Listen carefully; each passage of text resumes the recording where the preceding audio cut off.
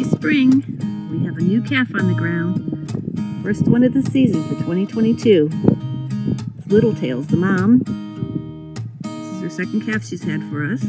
And it looks like the calf's doing really well. Kind of staying back, letting the two of them bond. She's a very attentive mom. Oops, she sees me.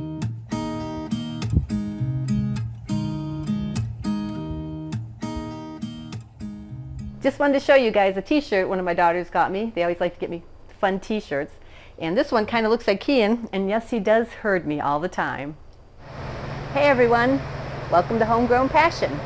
Today, since Doug has Dosatron system all set up and running, and we've just been running plain water through here, we're going to put the nutrients in there to get these guys a little bit happier. They've been on the lettuce formula because I've been hand watering them.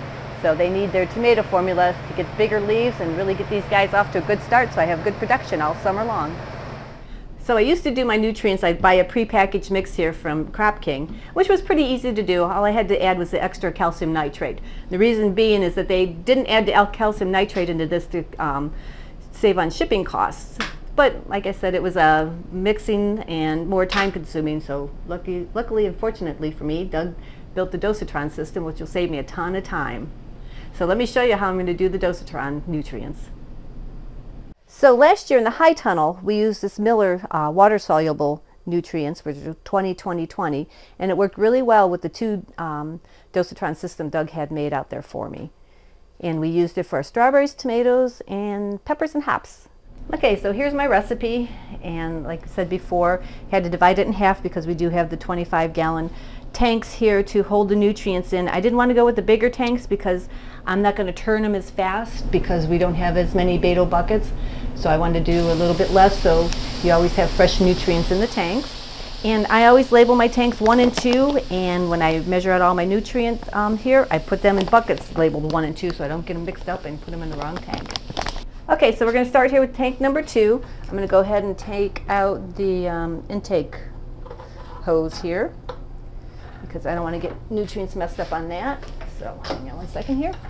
So I'm going to go ahead and dump these guys in.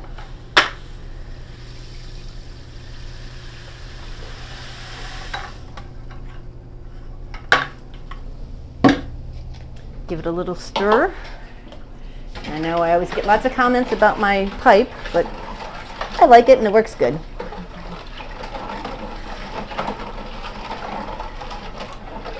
Maybe next time Doug has a sawmill out, I'll have him cut a piece of wood for me that he could sand down to a nice little paddle for mixing.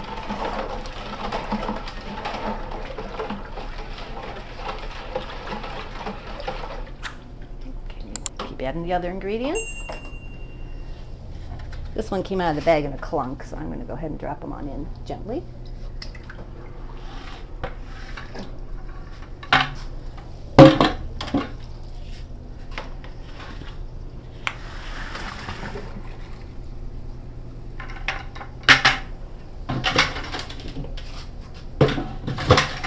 Then the other thing that goes into nutrient tank 2 here is my micronutrients, and I'll show you how I'm going to do that in a little bit.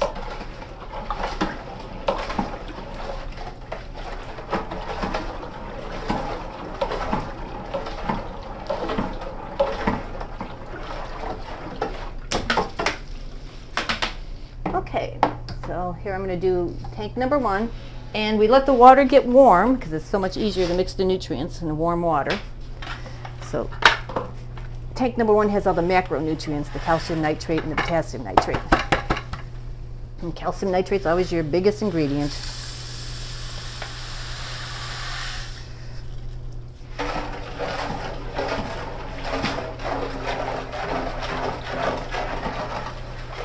I can tell they're dissolving quite nicely.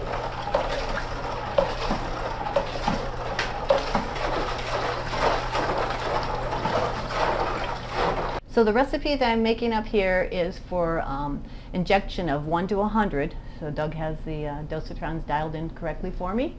And right now I have them turned off as I'm mixing everything in here. So here's my micronutrients I need to mix up. They're going to be mixed up into a 1-gallon container, and I'll use half in my blue tank. Okay, so we have all the nutrients mixed into our tanks A and B here, or 1 and 2 as I like to call them, for the micro and macronutrients. Like I said, we have these dialed into 1 to 100. pH adjust, that one I'm not 100% sure that we have the right mixture in here, but luckily we'll be able to adjust it here as we watch on the monitor there. I want to keep the pH around 5.8 to 6.0. So we'll keep that in check and see what happens. So yesterday when Doug was installing the drip irrigation lines here for me, notice I was getting some algae on top of the perlite since I was hand watering everything.